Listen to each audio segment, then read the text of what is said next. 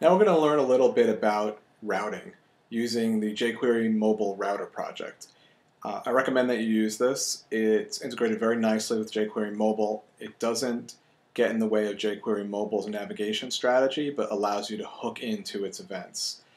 So what we're going to do is fix this problem. When we go to each post, it always shows the same page.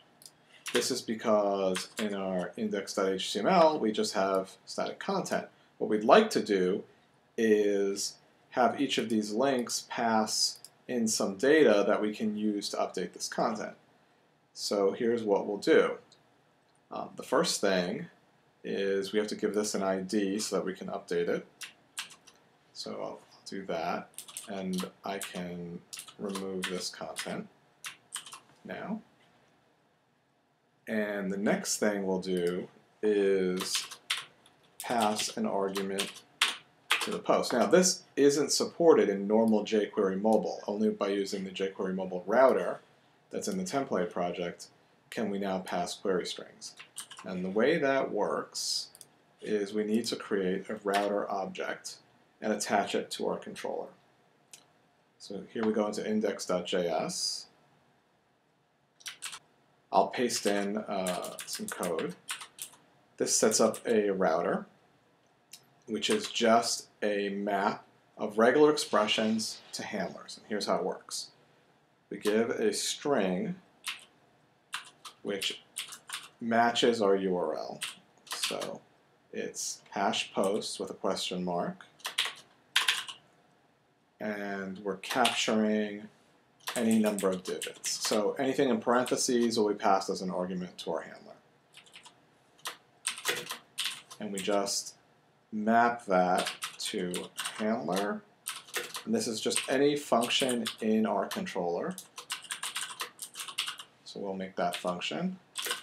And then we just attach to whatever jQuery mobile events we want. And jQuery mobile router uses abbreviations. We're going to attach it to the before show event. So now we'll add that event.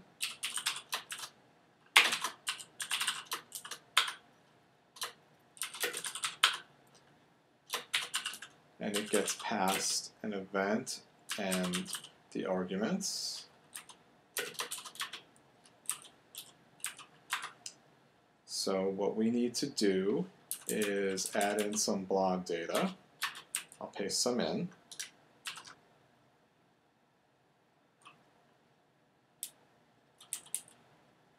And now we'll just grab the post based on the index that we got passed in the query string. So that's just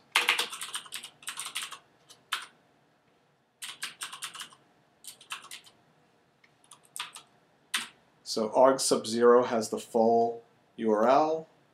Arg sub 1 and subsequent args have the captured regular expression pieces. So anything in the parentheses. So any number of digits. Backslash backslash d is a digit, plus is a string of digits. And now we'll just use jQuery to update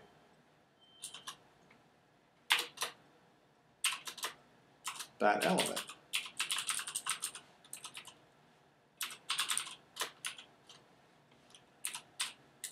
So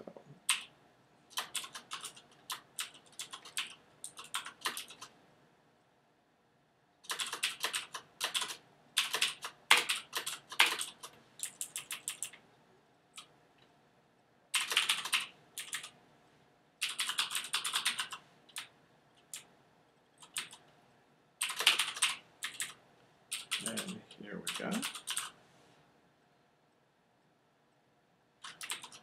Now, jQuery mobile doesn't use the HTML directly that we type in. So when I put in this HTML or any HTML in there, it turns it into a mobile app HTML based on its data roles and other elements and so forth.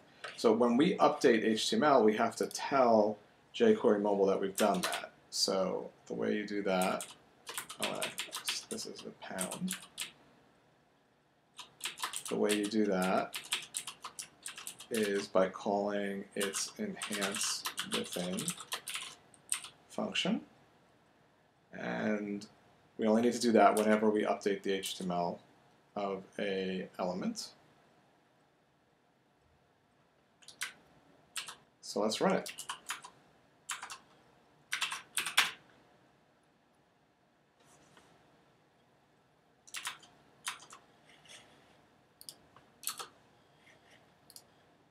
There we go.